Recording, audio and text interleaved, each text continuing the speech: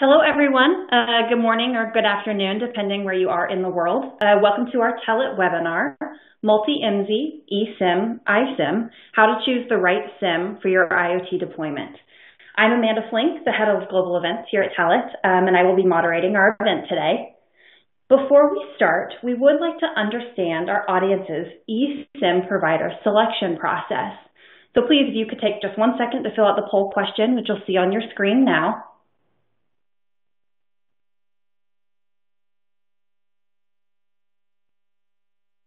Now let's get to know the speakers. To explain this topic today, I'm pleased to be joined by two speakers. First, we have Marco Stracuzzi, the Head of Product Marketing at Telit. Hi, Marco. Hi, Amanda. Hi, everyone. Glad to be here today. And second, we have Noam Shani, Connectivity Product Marketing Director at Telit. Hi, Noam. Hey, Amanda. Thanks for having me. Just before I hand it over to Marco to start the presentation, I do have a few quick reminders. I would like to encourage our audience to ask questions. You can simply submit a question by posting in the box to the right of the slides. We will have time to answer some of those at the end of the presentation here. Also, please be sure to check out the resources section in the upper right-hand corner of your screen for some additional information on today's topic. There you'll find the slides, a white paper, and a few other resources. Finally, we will send out the replay link to all attendees at the conclusion of this webinar. And with that, Marco, I will hand it over to you to start. Thank you. Good. Let's get started. So I want to start my presentation today dispelling a myth. So let's be honest here. IoT, it's not easy. It's not simple. It's rather a complex labyrinth. And one of the top challenges of connecting your IoT devices is how to get good and at the same time affordable cellular connectivity in all the regions where you want to deploy your devices. All without going nuts about managing the relationship with multiple different network operators. One per each country, and each one with their own commercial contract, billing system, SIM management platform, and customer support system, all of them different from each other. The good news is that IoT MVNOs, like Telit, precisely want to solve these challenges, thus making IoT easier for you. And my colleague Noam will further elaborate on that aspect in the second part of today's session. But allow me to briefly say it already now, because it's important. We at Telit handle on your behalf the complexity of interfacing with multiple partner MNOs behind the scenes and act in front of you as a single point of contact for everything. A single global connectivity contract, a single billing system, the same connectivity management portal across all regions, and the same customer support. This is made possible also thanks to three main innovative SIM technologies that are the focus topic for today's webinar. And they are Multi-IMSI, eSIM, and iSIM. So first of all, let's agree on the definitions. Let's recap what those terms, Multi-IMSI, eSIM, and iSIM, actually mean. The IMSI is the unique identifier of a cellular subscriber in the network of an MNO. And having multiple IMSIs inside the same SIM means that you can choose among multiple MNO subscriptions to use either the one that gives you the best rates, so the lowest rates in a target country, or the one that guarantees you the best coverage in a specific location. For example, this is particularly important for mission-critical customers who always ask for high reliability of the connectivity and want to be protected against connectivity outages. So once those criteria, either best price or best coverage, are clear, the IMSI switch can be handled automatically by an applet inside the SIM, or the IMSI switch can be triggered remotely from the SIM management portal. Ultimately, Multi-IMSI is a solution to create better roaming footprint thanks to the availability of multiple IMSIs belonging to more roaming operators, so that you can choose the option with either the best price or the best coverage. The second type of new SIM technology, and also the second definition, is eUICC, that is short for Embedded Universal Integrated Circuit Card. eUICC is the capability, the feature of a SIM to be remotely provisioned over the air, including over-the-air MNO swap.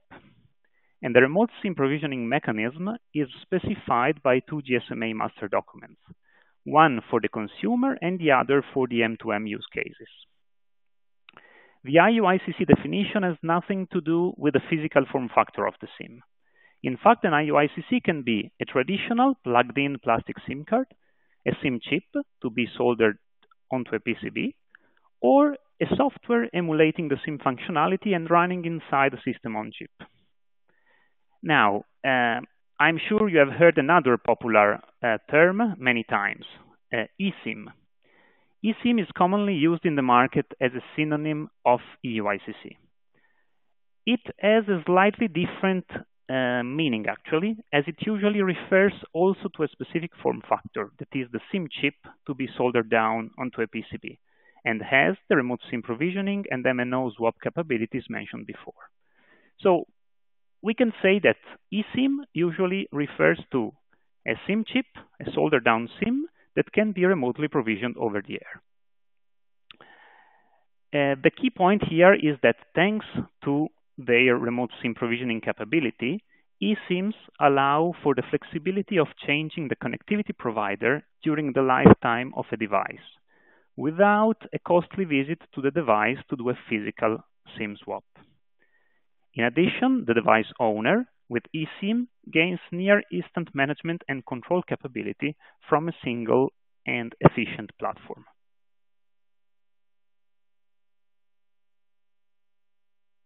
Now, a quick view on the market state of eSIM.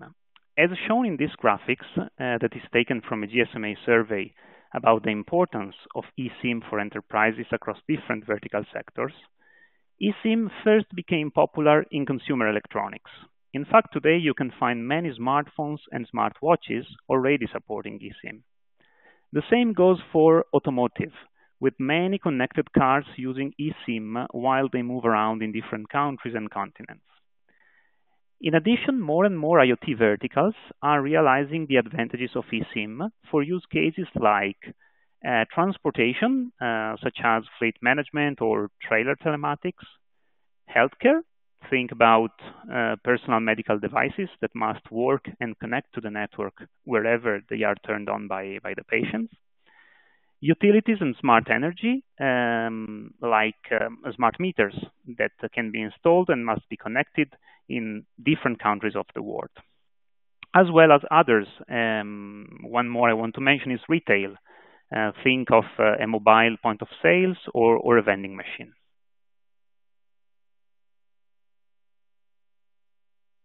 Just another survey from a different research firm, Beecham Research this time, shows what are the main drivers to adopt eSIM for enterprises. First, eSIM remote diagnostic tools are valued a lot for fast troubleshooting. Then the ability to remotely activate eSIMs anytime and anywhere. The high expectation is that activating an eSIM in the field must be easy, fast, just a matter of a click in a dashboard, wherever the device integrating that eSIM is located. Finally, security is key, and it is guaranteed by the fact that the eSIM relies on a secure hardware element and that it cannot be physically hacked because it is soldered onto a PCB, so you cannot simply unplug it and steal it. Also, the exchange of information over the air between the SIM and the network is secured, as it must comply with the rules defined by the GSMA specification.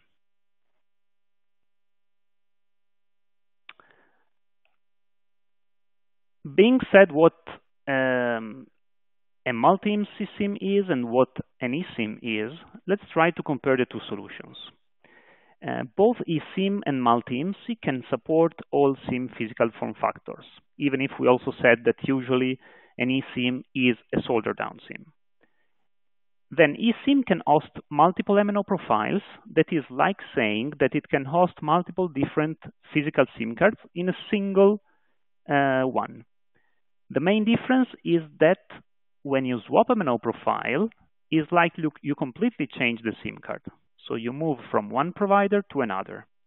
While with Multi-IMSI, the fundamental relationship stays with the original provider, even when you change the IMSI.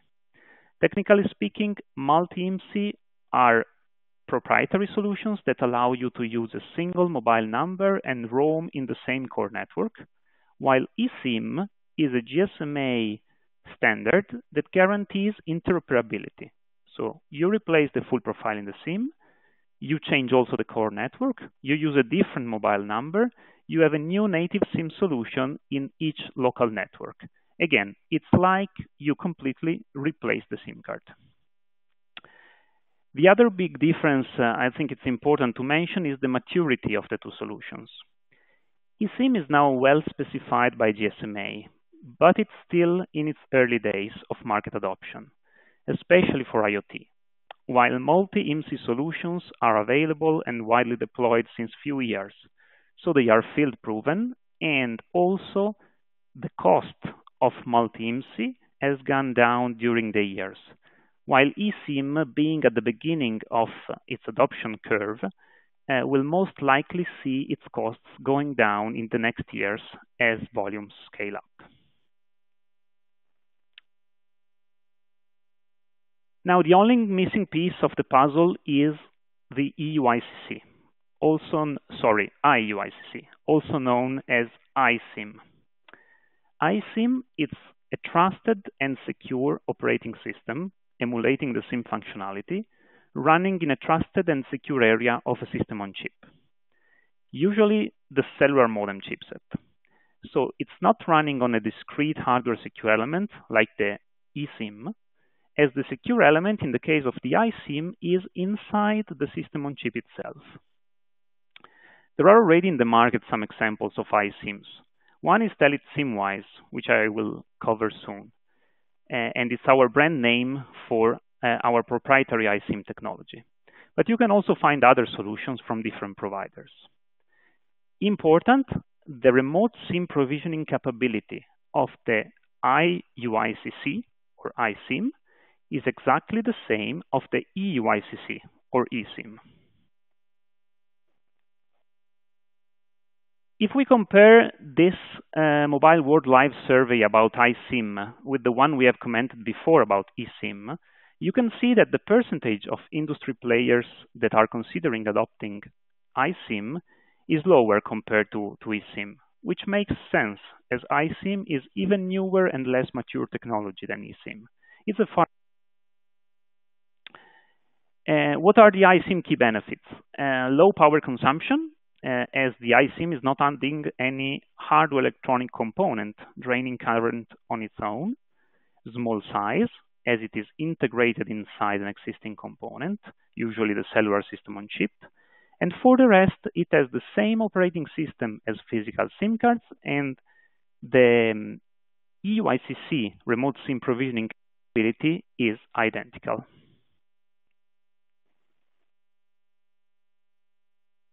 Let's talk about iSIM standardization. iSIM standard is not finalized yet, so it's behind compared to eSIM. But good progress is being made at the main standardization and industry bodies.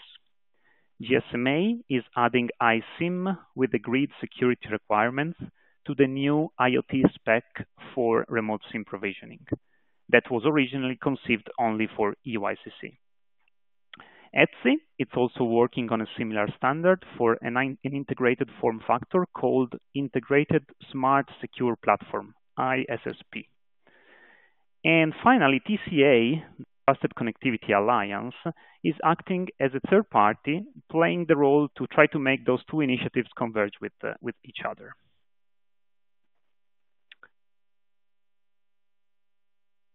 Now, to wrap it up on the iSIM topic, Telit actually was a pioneer in the iSIM space, jumping ahead of the market with the introduction of Telit SIMwise back in 2017. SIMwise is our proprietary, as it is a pre-standard version of an iSIM.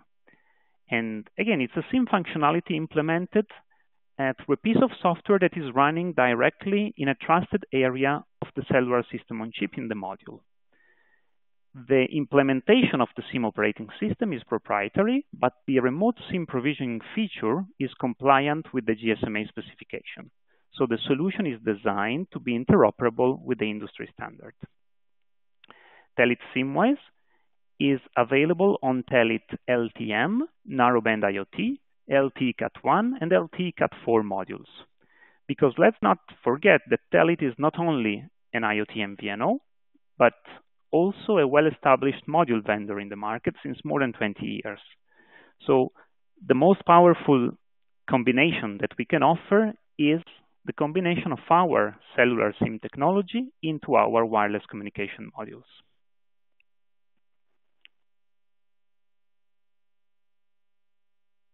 The advantages, the benefits of SIMWise are exactly those that we mentioned before for iSIM, but let's focus on a few more in this slide. SIMWise eliminates the physical component of the SIM from the electronic bill of material, and thus it saves hardware cost. It also eliminates the SIM tray. It's not needed, again saving some cost and also increasing robustness and durability. Furthermore, it extremely streamlines the logistics if compared with the complex management of physical SIMs that require inventory, handling, installation, and activation. So to close this first part of the webinar, let's recap. There are more and more different new SIM technologies and form factors available today in the market. And Telit has an offering both as an IoT MVNO and as a module vendor for each of the various SIM flavors that I've been discussing in terms of technology and market trends so far. To further elaborate on what are the different Telit SIM solutions, I'm now handing over to Noam. Thanks for now, and Noam, please, stage is yours. So, thanks, Marco. What we will do for the next few slides is digging a little bit more into our solution. After agreeing on the complex world we are in, as Marco showed us, and after seeing the technology that's available to solve this, we understood the efforts and solutions needed. For that exact point, Telit came with her global connectivity portfolio, local connectivity via local MNOs, Telit Next, and Telit Next Plus.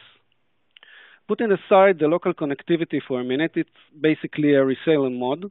In a nutshell, for Telit Next and Next Plus, we established a network that is cloud-native mobile core network that enables new and enhanced turnkey connectivity abilities, and also device manager services.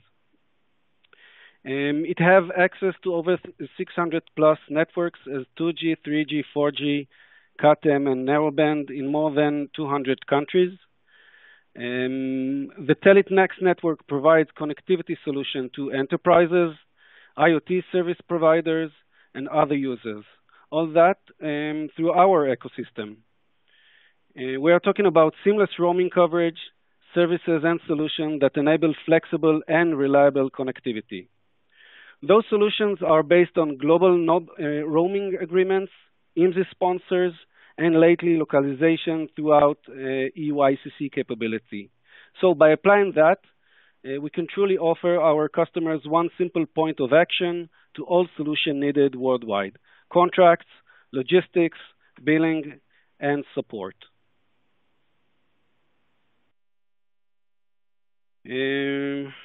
Now let's take a look at some bricks that build the story of Telit connectivity proposal. We have one SIM with adapted profile with several IMSI sponsors that are being updated constantly, and by that upgrades to the connectivity proposals for our customers.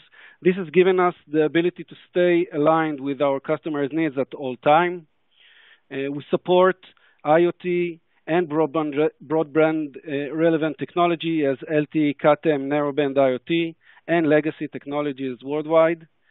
This is a living and breathing ongoing work that we do, always upgrading and updating throughout our MNOs agreements. We are using an enhanced footprint of our roaming partners with vast regional and global plans to supply a cost-effective and best coverage. Again, support low power and broadband technologies. Another important thing is using our edge solution, SIMwise, as Marco mentioned, the iUICC embedded connectivity software SIM module that sits right on the sweet spot for utilizing a true life cycle device with large durability, lower TCO, streamlined operation, and overall low footprint on the module. Last and not least, the Next Plus eUICC solution that I will elaborate in my next slides. What Telit Next enables is the visibility and control for our customer needs over their worldwide mobile IoT deployment. All that through an essential connectivity CMP that can operate, deliver, and deploy all IoT devices. Let's go through the three main pillars as we see it. No doubt, the global coverage via multi-carrier roaming agreements and multi-IMSI solution are essential for faster deployment. With access to over, as mentioned before, 600 networks in 200 countries and increased reliability for high availability services. Multi-network SIM solution for mission critical and ensuring quality of service by being a fully GEO-redundant global IP network. This is the basic for it all as us. The second pillar refers to secured connectivity. Obviously, there is a clear need for fast and flexible implementation of enterprise-grade access solutions, such as VPN, private APN. These are classic and very required solutions. Another thing is the ability to enforce security rules, automatic triggers, and alerts against cyber threats. For example, IMEI lock if your device is lost or stolen. And last one is the connectivity management platform. We need to make accessible monitoring and analytics that divert from data usage for gaining full control of our customers' devices, all that by defining triggers and automatic smart actions. Furthermore, a unique smart billing offer called Optimus that's assign each SIM to the most cost-effective data plan and eliminate data overages and bill shock. And of course, 24/7, 365 days a year, global support for all technical, operational customers' needs.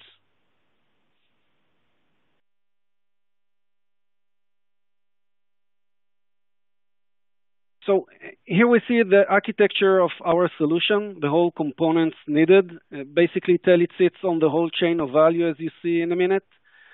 First of all, vast flavors of modules, all form factors of SIMs, as we saw in Marco's slides, MVNO core network with large roaming footprint, and strong CMP and managing the device's SIM lifecycle.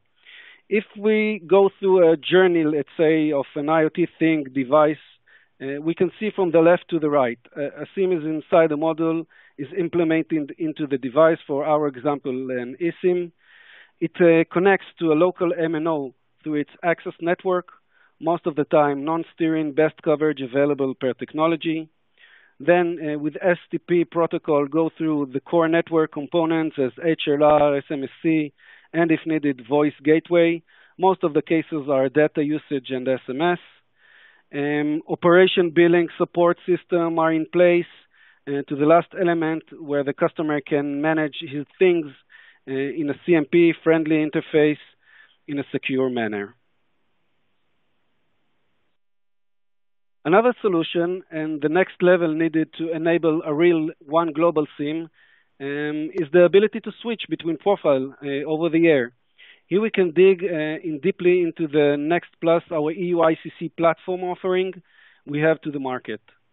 In the left pillar, we can basically present a clear service optimization. That means we can avoid regulatory issues as roaming restrictions in some countries. As we know, there are some, and I will elaborate more in my next slide. We definitely can have better prices to offer local prices versus roaming, especially for MBB, high data usage. Can also cover more gaps in countries like the US, the coverage pains are more common and support vast technologies available. In the second one, we can see the fully flexibility and resilience for the customer side. This will bring logistics advantage for sure. Also, this puts a slogan used by all, one SIM for the whole life cycle of device deployment as an available one. We have the full confidence bringing the ability to do provider switch to our customer grasps. We will be judged by our good service and keep us edgy to always do so. And the last one, we will bring our own connectivity solution is another open access approach. Large customers can bring their own buying power and apply their agreements. The customers use our platform and infrastructure for that manner.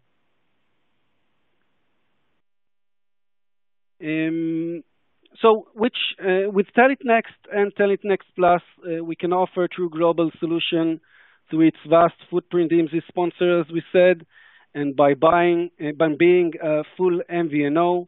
Still, there are some challenges needed to be addressed. One of the biggest one is the permanent roaming restrictions issue. Just to be aligned with the definition of what is permanent roaming restrictions, it's a set of rules that prevent permanent presence of an IoT SIM in the network in some key markets, such as the US, Brazil, Turkey, and I think, partly in Australia.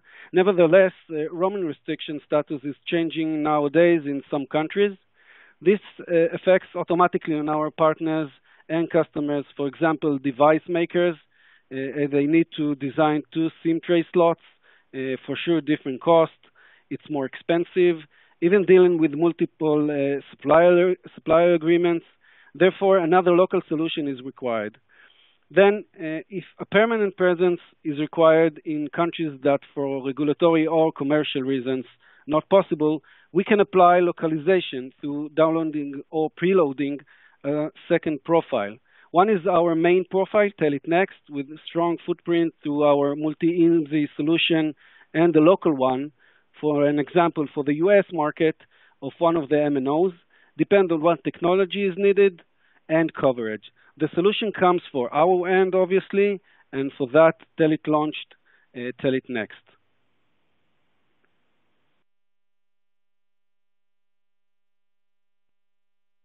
If we want to recap for a second, we can see a more visual way our path to offer one single global SIM. We do standalone resale solution with the top MNOs. Adding to that, the multi-IMSI solution that provides flexibility, optimization, backup, and redundancy with strong IMSI and enjoying their footprint. And finally, eUICC that gives us the ability to switch between different profiles and enjoy the ability to do localization. It brings us to have more than 600 MNOs on our network and basically no restrictions like we saw in the last slide. It's important to emphasize that it needs consistent work with MNOs and other relevant providers to allow to always be with competitive prices, providing best coverage available as possible, and support a variety of existing technologies, like we said, 2G, 3G, 4G, etc. These are the 3 components that build Telit's offering today.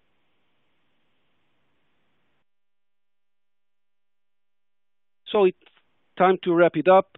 So global cellular ecosystem evolution may cause disruptions to worldwide connectivity and IoT.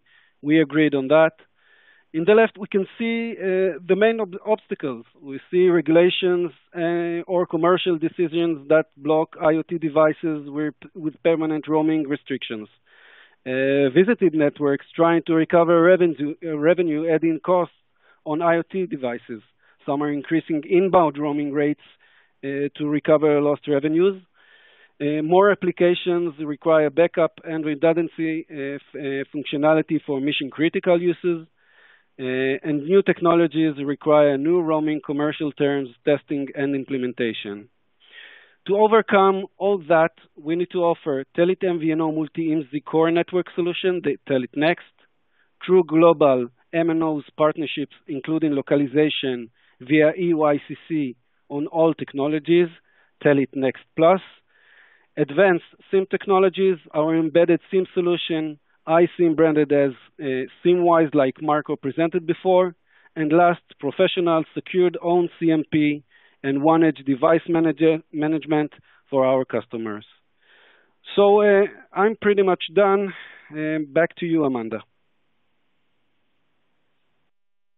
Great, thank you both.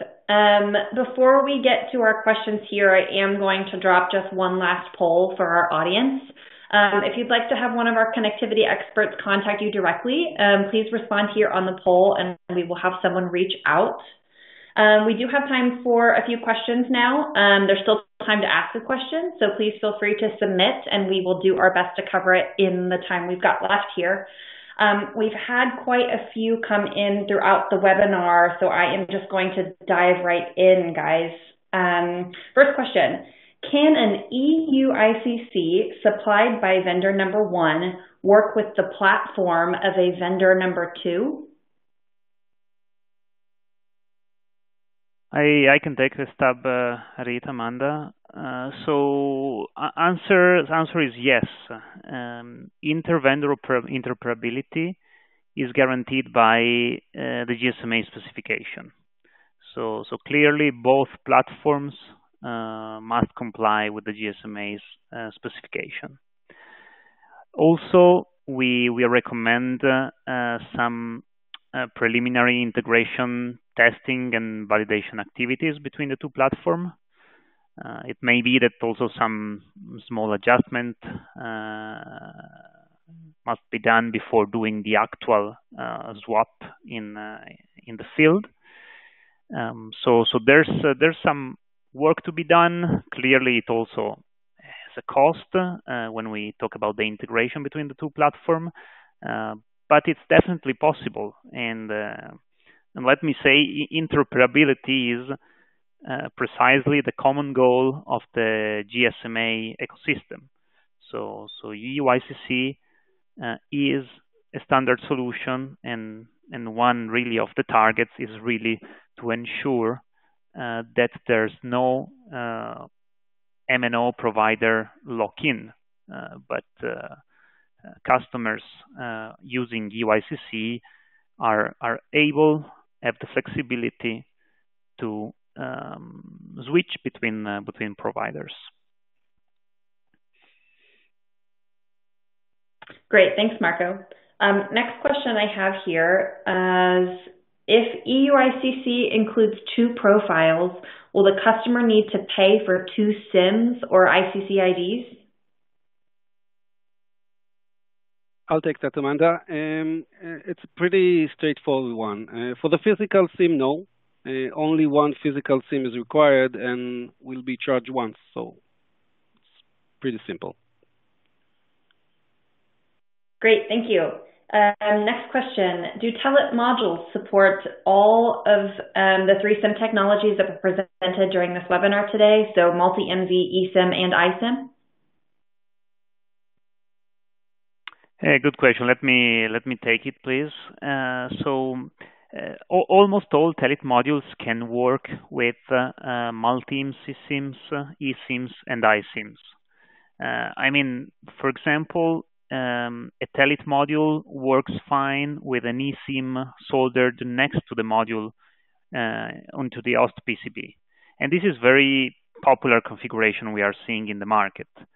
While, to be honest, only in very few cases we see customers using an eSIM directly inside the module. But if we refer specifically to an eSIM inside the module, there are also few Telit models that have that option. Not all of them in this case, but selected models. As well as there are few Telit models where we support iSIM capabilities. For example, the Telit SIMwise I've shown before during the presentation. So to recap, all modules can work with external SIMs of any form factor and technology, multi-IMSI, eSIM, And then on some selected models, we offer onboard eSIM, and on other selected models, we support iSIM. And I really encourage whoever is interested in getting more details about specific Telit modules and combination with the different SIM technology to reach out to us, and we'll be happy to have a deeper conversation. Great, thanks, Marco. Next question we got here. Can you tell us the main advantage of Telit's solution presented today against other IoT MVNOs or MNOs? Yeah, I'll take that. First, MNOs don't rush to implement the eUICC platform, for example. It's not in their best interest. They are less agile and basically aren't focused on IoT connectivity. Not all of them, of course, but basically most of them. MVNOs miss the edge we have by managing the whole chain of value as a top leading module vendor that we talked about. And we progressed a lot in the embedded SIM solution, for example, such as iSIM or miniature SIM.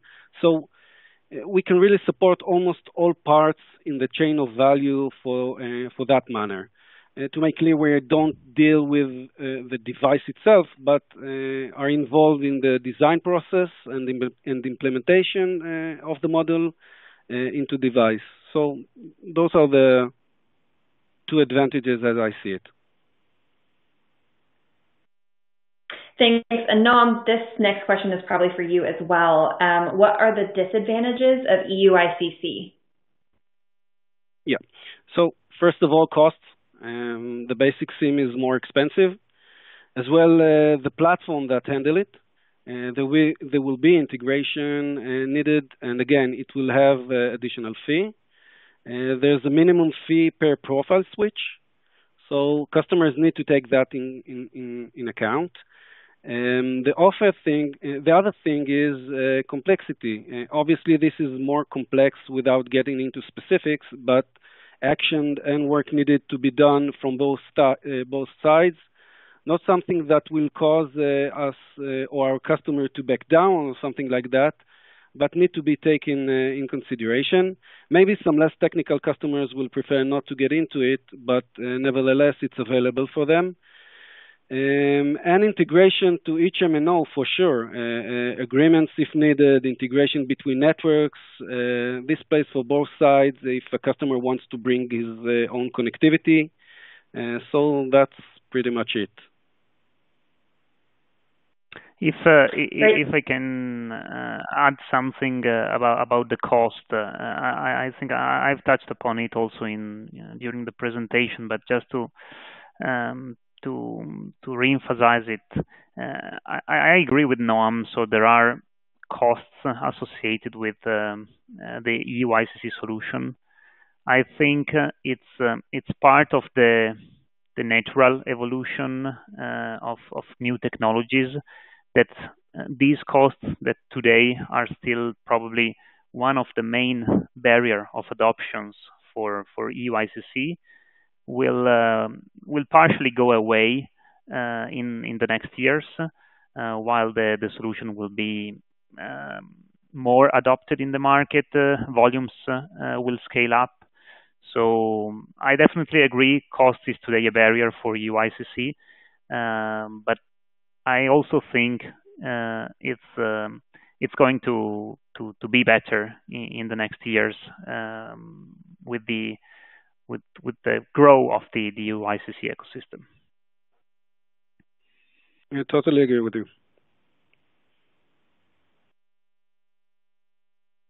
Great, thanks. And Marco, I'll go ahead and send this next question over to you. Does eSIM work also for cellular IoT technologies like LTE-M and NB-IoT? Yeah, that's a good point. So let me start by saying that the eSIM specification is applicable to all cellular technologies, so to all cellular generation and standards, including LTM and narrowband IoT. Now, I think it's fair also to mention, on the other hand, that LTM and narrowband IoT, that are the cellular LPWA technologies, are not the best technologies when it comes down to eSIM profile download, and this is mainly due to battery consumption. So clearly, when you are using LTM and narrowband IoT because your device is running on a battery, you want to preserve your battery as much as possible, and so probably you want to avoid an eSIM profile download over the air, which would drain the battery and so reduce the lifetime of the device in the field.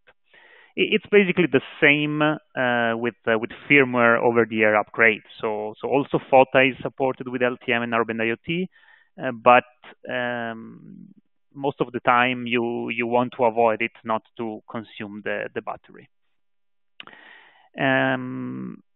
So another maybe a detail is eSIM profile download can be done over LTM with no issues, except for the battery consumption that we just mentioned. If we think about narrowband IoT, and especially non-IP narrowband IoT, then maybe more difficult to do an eSIM profile download. And let me also mention that narrowband IoT has also some roaming restrictions still. So there's not seamless roaming for narrowband IoT yet, and in general, I see it more a better fit for local deployments. So maybe the eUICC localization use case that Noam presented, it's not the right match for narrowband IoT. Sorry, I took a little time to answer the question, but wanted to give some more color. So technically, it's possible to use eSIM with LTM and narrowband IoT. There are some details you should be aware when you actually start engineering the solution. Yeah, thanks. And as you mentioned too, if anyone needs some more specifics on these questions, feel free to reach out. We'll get you in contact with someone. I know that we are coming up on time here a bit, but we've got a lot more questions that have come in, so I want to get to just a couple more of these before we wrap up. So the next question I have here is, can you please explain the difference between the GSMA eUICC consumer and M2M specifications? No, let me take it. Talking too much, but you're doing it so good, so feel free. So I'll try to be short without going too much into the technical details. Yes, so there are two GSMA eUICC specifications. One is for the consumer world, and it's called SGP 0.02, and it's for those devices that are the consumer one is SGP 0.22. That is for the consumer devices where there is an end user triggering the profile download from his device. And usually the mechanism can be that the profile is pulled from the platform to the device with a QR code scan. That's the typical mechanism used also on smartphones. The other specification, the one for the M2M use cases, called SGP 0.02, is instead using a push mechanism. So we we are talking here about IoT devices not operated by humans. So the profile download must be pushed from the platform to the device and triggered from the platform, because clearly there's no anybody that can request the download from the device itself.